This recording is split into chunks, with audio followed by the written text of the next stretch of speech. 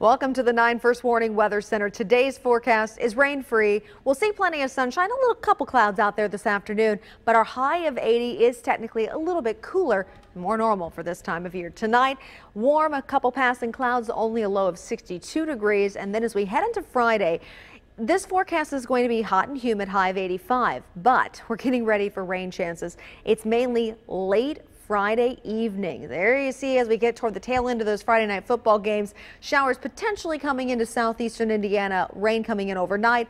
Off and on rain chances during the day. From Saturday morning, there you see it. More coming in at lunchtime. We could, though, see some openings or windows of opportunity to get outside later on Friday evening. Let's hope so, because we've got Oktoberfest going on this weekend. Downtown Cincinnati will have lots of people. Let's hopefully keep them dry if we can. By Sunday, rain chances are it's still hit or miss here in the tri-state. A little bit better chance more east of downtown, but we'll have to keep an eye on it. Temperatures on Sunday are in the upper 70s.